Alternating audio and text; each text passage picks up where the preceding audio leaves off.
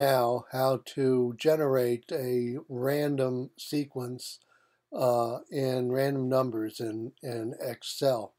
And to do this, I'm going to use the RAND function. And notice I'm going to write equals RAND and then open and close parentheses. When I do this, it generates a random value uniformly distributed between 0 and 1. So let me show you how this works right here. There we go. There, I'm back there. Put equal RAND like that. Return. Okay, so here we have just a random value generated somewhere between 0 and 1. And I'll drag this down so we can see several values. I drag down to 21. There are 20 values there. Okay, so here are our 20 values, random numbers generated between 0 and 1.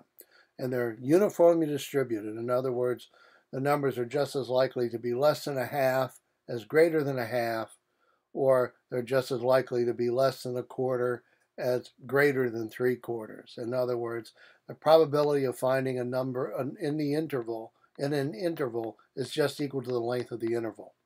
Okay, now I'm going to take these numbers and I'm going to multiply them by 10. So I click here, I put equals.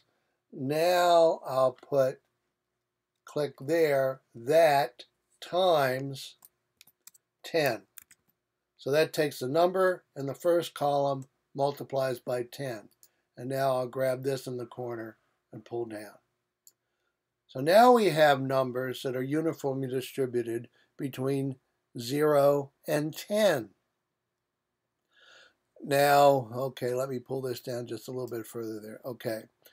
Uniformly distributed between 0 and 10. Now, suppose I wanted to generate a set of digits where every digit is equally likely. And there are 10 digits starting from 0 and ending with 9, 10 digits, and we want the probability of getting a 3 to be the same as the probability of getting a 7, for example. All the digits have equal probability.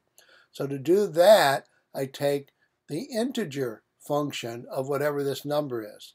Now when I take this integer function, what it does is it drops off the fraction part, just keeping the integer digit in the number. So let me do that. I put equal integer. Click on this number. I forgot to do, I open parentheses. Now click on that number and do that. So that generates a 2, where we drop off all the part after the decimal point. We have left a 2, and now I'm going to drag this down to here. There we go. So now what we have is a set of digits uniformly distributed over the 0 to 9 range.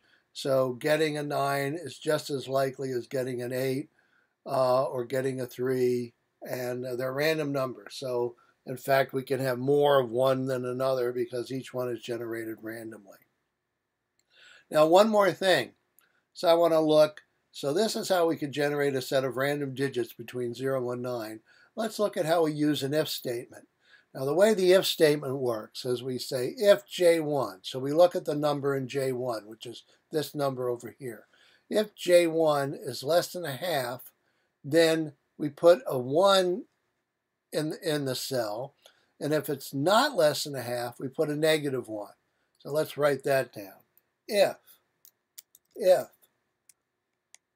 J1, click on J1, is less than 0.5, then we output a 1.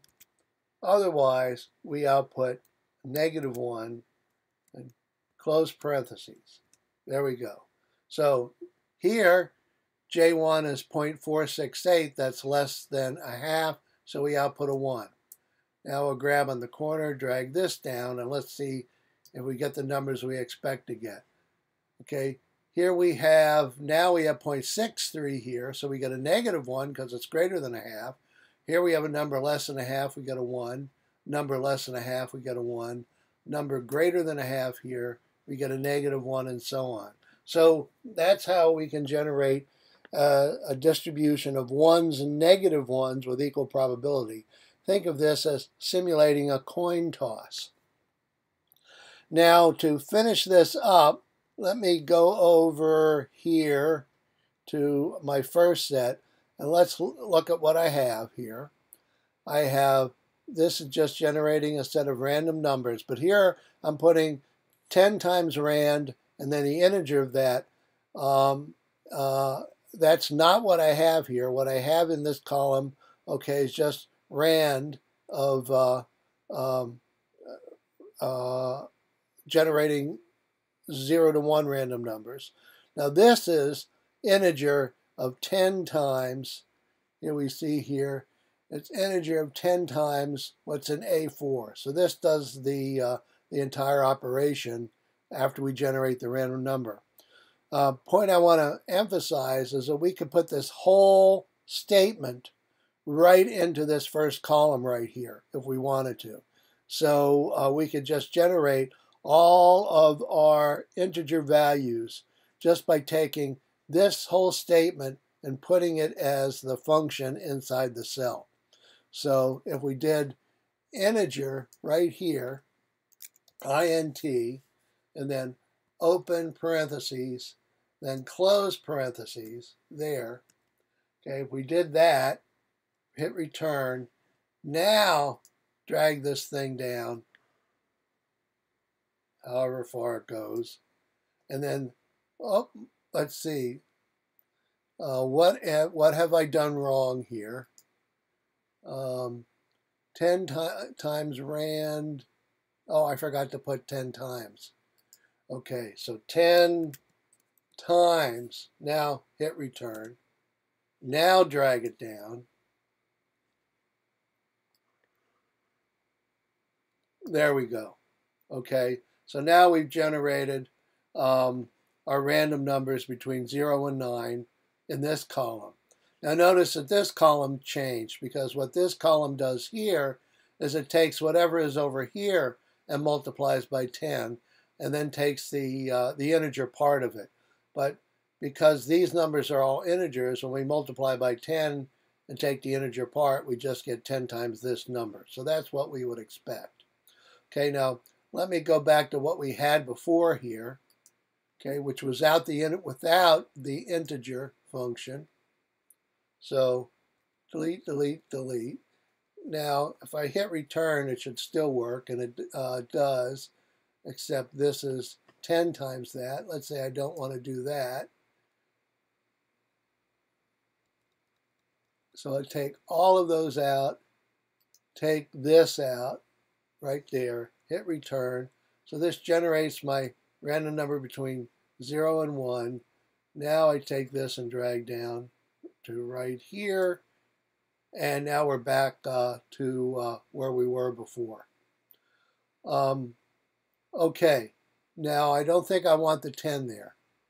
I think I just want, that's, there I got, now that should be fixed. There, that gives me that. Now I'll take this and drag it down here.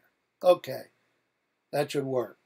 So here are my digits then generated with using the formulas that I had originally set up. Now, writing in Excel like this, I mean, what you're really doing is you're making a computer program. And if you've done any computer programming, you know that there are often many different ways of doing the same thing. So I wanted to illustrate that here using the if statement that we generate the random numbers here between 0 and 1, and then using this whole complicated set of if statements right here. So right in here, less than 0.8, I copy the 0.8 over here so you can see what all the if statements are. So this whole complicated set of if statements, if you want to take the time to look at it to figure out how it works, please do, will generate exactly the same set of numbers as doing the integer of 10 times rand, which generates this set of numbers in this column. So that's a little lesson on how to generate random numbers in Excel.